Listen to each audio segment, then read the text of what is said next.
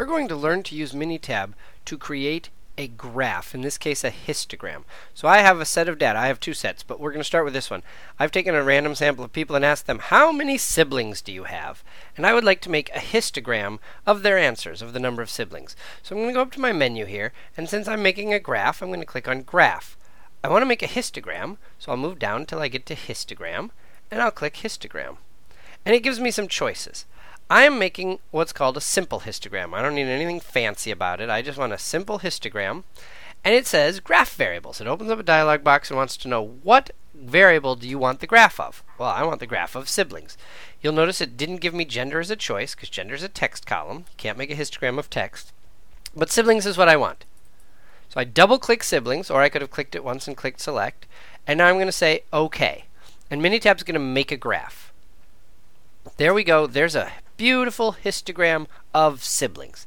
Minitab has labeled the axes siblings because that was the name of the column, frequency because that's what you have when you have a histogram, and it's given it a rather bad title, histogram of siblings.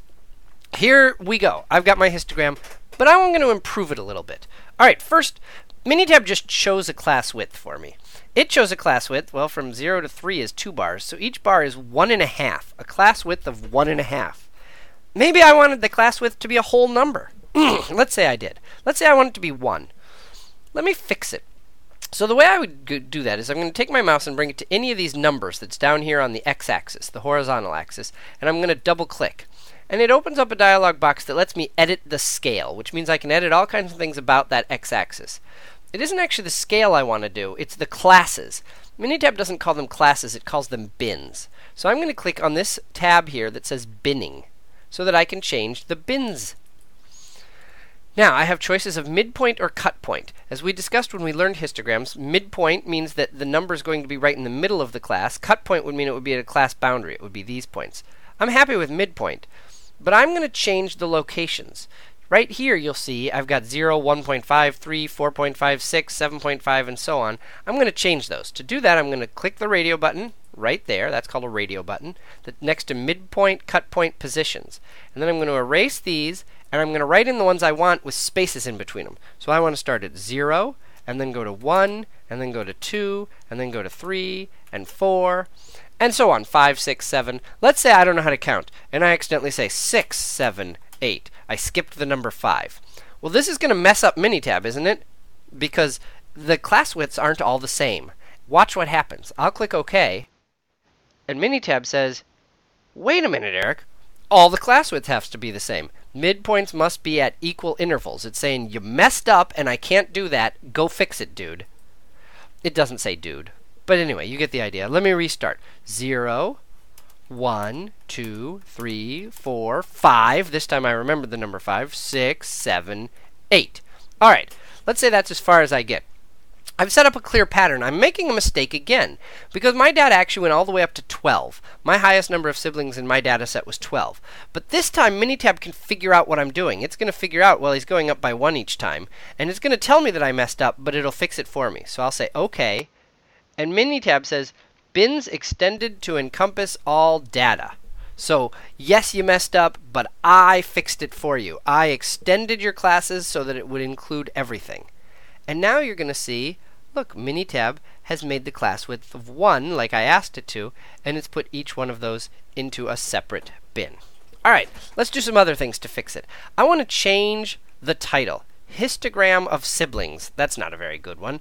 So let me double click it. Just put your mouse on the title and double click it, and you get a dialog box that lets you change it. I could change the fonts, I could change the size, but what I really want to do is change the text itself.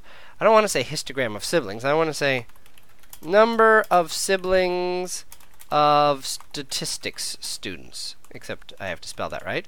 Statistics students. And say OK. Perfect, right?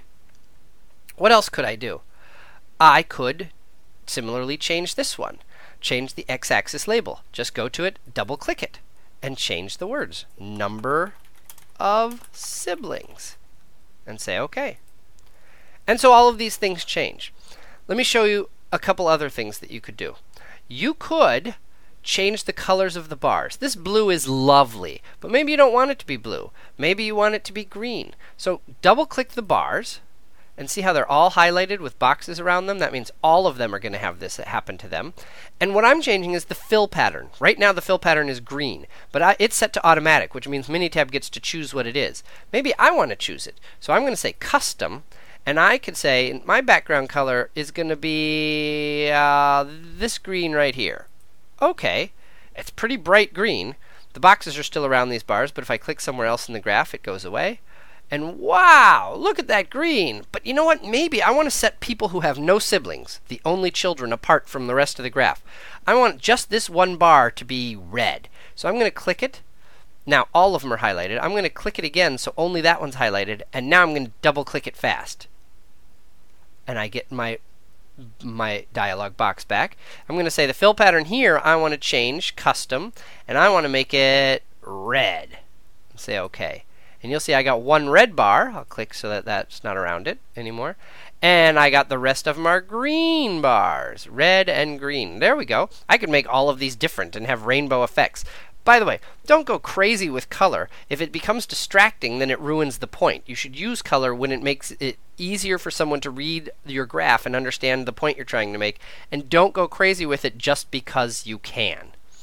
Let me show you one other thing you could do with this graph. You could add numbers above each of these bars to tell you how tall they are. So I'm going to go anywhere in the graph I want to. It doesn't matter. And I'm going to right-click. I'm not using my regular click. I'm right-clicking. And you'll see it opens up a menu. And one of the choices is Add. So I'm going to go to Add. And what I want to add right now are what are called data labels. The labels of my data. They're going to go above my bar. So I'm going to add data labels. I want to use y-value labels. So in other words, it's going to be the same as the height of the y-axis of whatever these heights are. So that's perfect. That's what I want. And I'll say OK.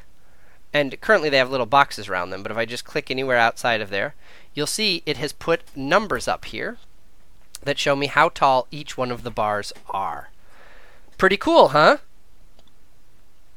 All right, one last thing I could do. I should probably show you this. A lot of times in a histogram you want to indicate your sample size. I could have put that in the title just at the end here, wrote n equals 60, or I could make what's called a subtitle and it'll appear right under this. So again, right click anywhere in the graph, go to Add, and we're going to add a subtitle.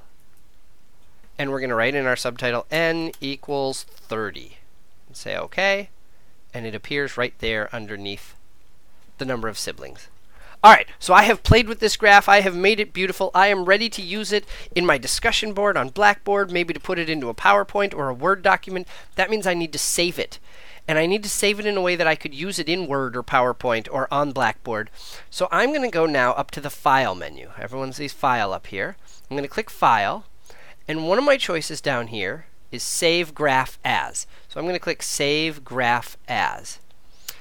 Now, its default is Minitab graph.mgf. The problem with that is I'll only be able to ever open that again in Minitab. I want to save it as a picture. So if I click that little arrow, it gives me some other choices. And you'll see one of my choices is JPEG or PNG. If you went further down, there are other choices, bitmaps and TIFFs. But JPEGs are probably the most common format to use for saving a picture. And it's 24-bit color. It means it should preserve your graph. Your graph should look great. All your colors should be there. So I would probably click this. So it's going to save it as a JPEG. I could give it a different title if I wanted to, choose which folder it goes into. This is like saving any file. But then later I could insert that into Word. Alright, I'm not actually going to save it now. I just wanted to show you how you might do that. We are very happy with this graph. I'm going to leave it there, but let me go back. I'm just going to click on my worksheet, and it's going to come up over the top of the graph there. I want to make another histogram now of the heights.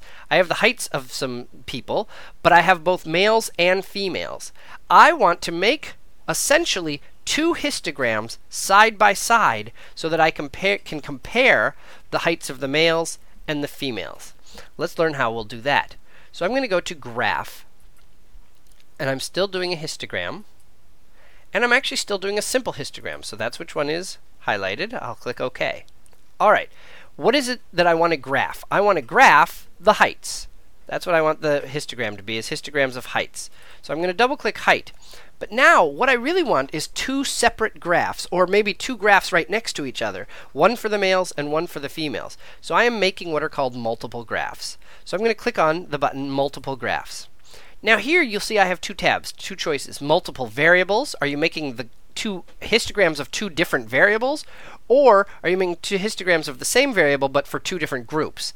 I'm doing two different groups. So I'm not doing multiple variables. I want to have a bivariable. I want to separate it by gender. So I'm going to click on bivariables. And now I want my bivariables. I have two choices. Separate panels is going to put them on one large graph where they're next to each other, one right beside the other. Separate graphs would make them in two separate graphs that I could save as two separate files. Let's put them in separate panels so they'll be right next to each other. So I want to separate by, my bivariable is gender. And I'm going to say OK. And I'm going to say OK. And you're going to see Minitab has made a histogram. Here's the females. Here's the males right next to it. The frequencies go all the way across, but the heights go from 62 to 74. And over here they go from 62 to 74. Now over here I didn't really need the 62 or the 74, but Minitab is trying to make it so they have the exact same scale. When I want to compare two histograms, it's best if they have the exact same binning, the exact same classes, the exact same scale. And Minitab did that for me, so I could more easily compare the females and the males. Again, I could change titles, I could change the axis labels, anything I want, just like I did in the other graph.